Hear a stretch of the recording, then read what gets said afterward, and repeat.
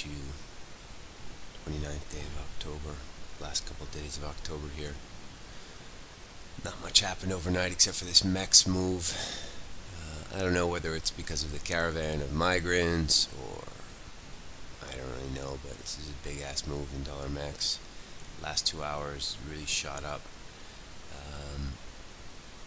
We don't have a dog in this fight, so we're just watching, but it's pretty powerful. Obviously news driven. I'm not going to track down the news right now, I'm just pointing it out. Dollar MEX is on the move. Our focus today is on Euro and Aussie. We'll be buying Euros today and buying Aussie today. Euro, we're accumulating some longs here, and then we'll be adding if it gets down into the low 70s. Aussie, same thing.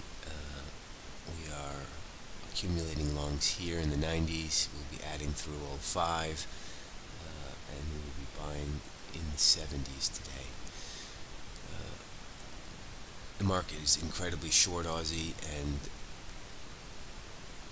the chart says it all. Aussie didn't like it down there.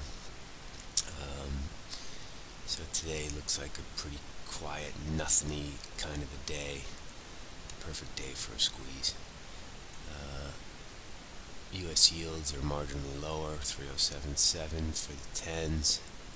Stocks are now kind of just stuck down here. Let's call it between 2640 and 2680. So conditions are ripe for a squeeze. Aussie and Euro are our horses, so we will ride them and see how this goes. Don't really have much else for you.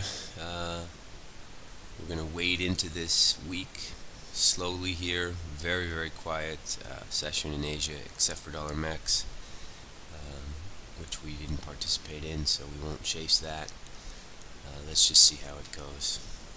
Aussie and Euro, what we're looking at today. Good luck out there. Talk to you later on Twitter.